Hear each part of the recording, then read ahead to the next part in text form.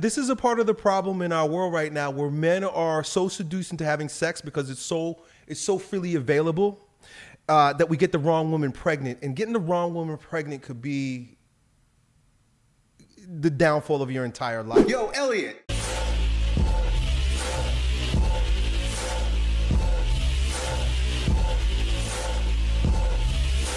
Yo, Elliott, my girlfriend is 15 weeks pregnant and we have been arguing at least every other day for about 2 months. I get that she's going through one of those tough body hormonal changes and is carrying my child. Despite that all, I believe she's legitimately not interested in being in a relationship with me. After we argue, it's always, of course I want to be with you. I do love you. I know I mistreat you and you shouldn't be treated like that. I'll do better because you deserve to be happy, she says. But her actions override all this when she cusses me out, says I'm not strong enough for her or can't handle her, does not want to put in the time, energy into fixing our issues. I know relationships are going to have ups and downs and everything is not going to always be perfect. It's been hectic. I've been at a low and maybe not being together is the right decision, but I'm not going to give up, especially on my family. How would you handle a pregnant girlfriend who says she wants to be with you, her actions show otherwise, and doesn't want to put the time into fixing your underlying issues that cause your everyday arguments?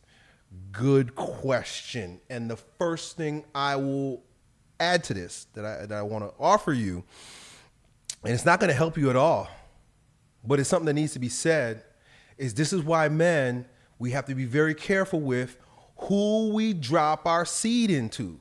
I understand this is your girlfriend. You may have been with her a long time ago. Now she's going to be your baby mama. But this is a part of the problem in our world right now where men are so seduced into having sex because it's so freely available that we get the wrong woman pregnant. And getting the wrong woman pregnant could be the downfall of your entire life. And I'm not saying she's the wrong woman, and there are ways that you may want to deal with her, but I wanted to put this out there for the other men that are listening to this. Be very careful where you lay your head, right? I'm not talking about this head. Be very careful where you put it. And this is a part of the reason why I believe that it is better to not have sex out of wedlock. I know that sounds so old school. I know that sounds so weird to this world right now, but prior to the proliferation of promiscuity and getting pregnant out of wedlock, what men and women did was court. And courting basically meant that I am vetting you for your worth of having my seed. And that's a legitimate, serious process. People who apply for jobs, if you apply for a job for a major company, they're not just going to get in bed with you. They're going to have you fill out forms and take tests and do questionnaires and do all kinds of jumping through hoops to see if you fit in with their culture. The problem is that we don't even know what we want as men, and then we're putting our seeds in these women, and we're ungrounded, we're confused, we're supposed to lead them. They don't trust us, they carrying babies, they emotional, and now we're all the blind leading the blind. Stop having sex with these women. This is how women gain power over men. Women have zero power over men. Zero legitimate power over men. The only power that women have over men is between their legs, and that we give them. We give our power away to a woman the minute we start having sex. You know, the whole idea of not having sex out of wedlock in the past, it was about like protecting the woman, right? Because she could get pregnant. But it's not that way anymore. It's about protecting the men because she could get pregnant. Because she will destroy your life and she will use the government as the hammer to smash you down. You will not win. And this is why a lot of men are going MGTOW, and I don't blame them.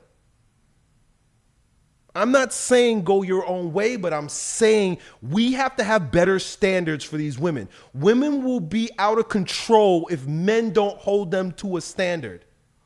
Don't have sex with bad women. Don't have sex with a woman that's putting on like she's a good woman until she's thoroughly vetted. Don't have sex with women that you aren't married to, committed to, right? This whole idea that you need to try before you buy is a lie. That's a made up lie. That's a 100% lie. When you get with a woman, and you marry a woman, it's because she is shown worthy of being your helpmate. How she is in bed doesn't matter as long as she follows the commandment to spread them legs. Right? A woman and a man is the same way. It's woman and man. We owe each other sex. And the biggest roadblock to a great sex life is just a woman that just withholds sex. That's a totally different story. That's something that needs to be considered all of its own. But that needs to be a conversation that's had before you even marry this woman. Hey, just by the way, are you aware that when we get married, my body's not mine, yours is not yours. And when I want your body, you give it to me, and vice versa. It's legitimately that way. That's why it said that in the Bible. St. Paul says it in Corinthians. Right? She becomes a part of your body. You become one flesh. But these are all things that we need to think of individually as men, and we need to discuss as a culture of men. We really need to take our power back, because your situation is actually probably what 80% of men are going to be dealing with. Why did I get this crazy chick pregnant? She's not even my wife. She was cool for a little while, and then she flipped out. Now she don't respect you.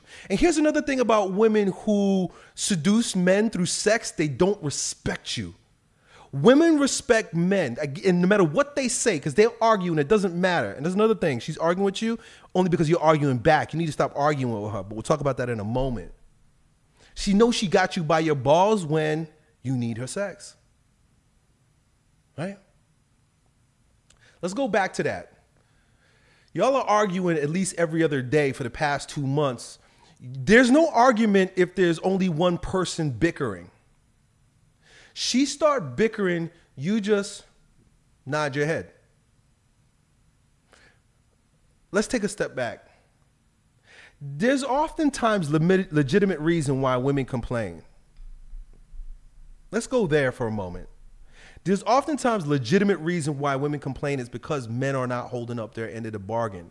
And when I say holding up our end of the bargain, it's not any of that valor shit about safety and security, protecting and providing. That's not what it is. Holding up our end of the bargain means that we're unmoved, that we're stoic, and that we're strong, and that we can handle their emotions. Just like she said to you, you can't handle her. Well, you can't. You're not handling her.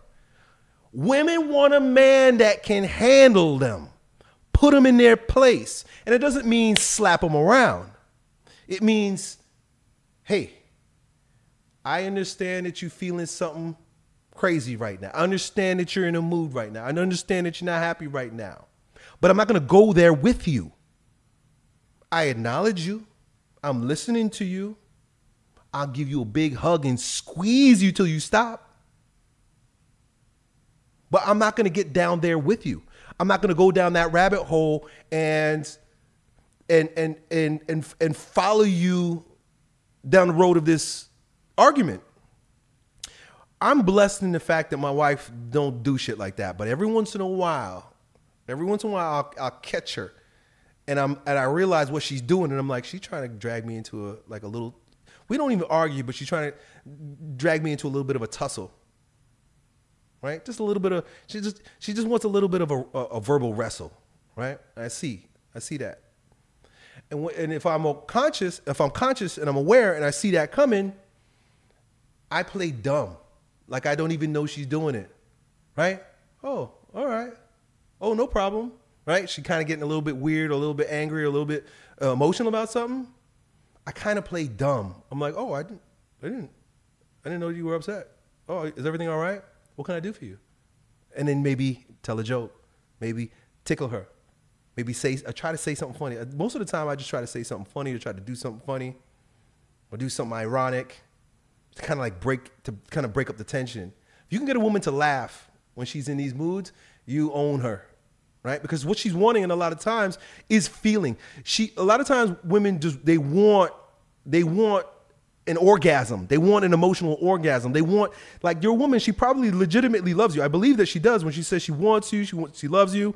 But when she's wrestling with you, she's testing you. She's testing you, and she wants to know, can I get a rise out of this guy? And some women, they get off on that. I don't know if you're Latin, Well, I know these Latin women. That's one of the things. I know some guys, they like these Latin women that they want to fight all the time, and they like it. And some people like that. The guys like that too. Ooh, and they like their makeup sex and stuff like that. Me, I could avoid all that. I don't need it. I'd rather not deal with that shit.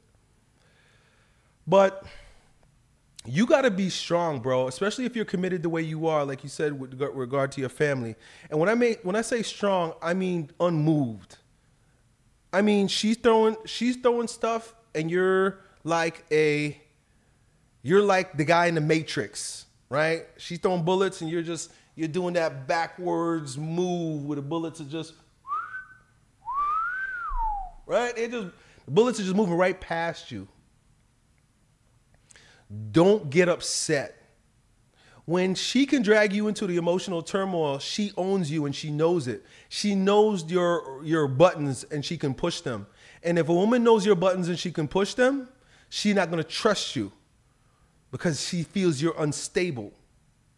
My wife explained this to me one time. She says that she doesn't like it if another woman can make her man emotional. If I get emotional about another woman, right? If another woman can like irritate me or upset me, she doesn't like that. And it's not because the other woman is upsetting her. It's because it makes me look weak. It makes her man look weak. She don't want a man that can be manipulated by another woman or even that she can manipulate. She said, I don't want a man that I can manipulate because if I can manipulate him, other women can manipulate him. Right? They want to see that you're unfuckwittable. And they will test your mettle. They will test to see if you can handle it. So, in many ways, she's kind of doing you a favor.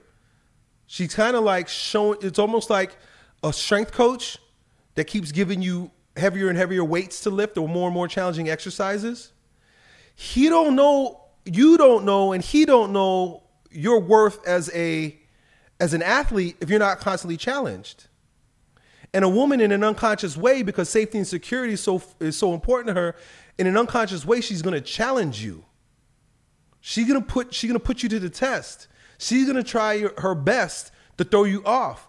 Not because she wants you to be off. She wants you to win. She wants you to win. When you have these arguments, she don't want to win. And she don't really want an argument.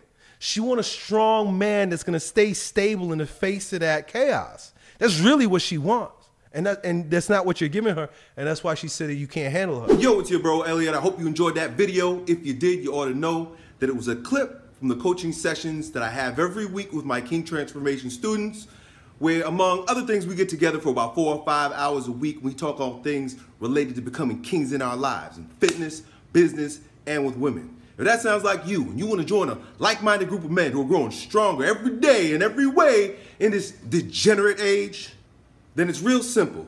Just follow me on Instagram and then DM me the word King, K-I-N-G. Me and my team will get back to you the details and see if you qualify to join us. Hope to see you at our next meeting. Done.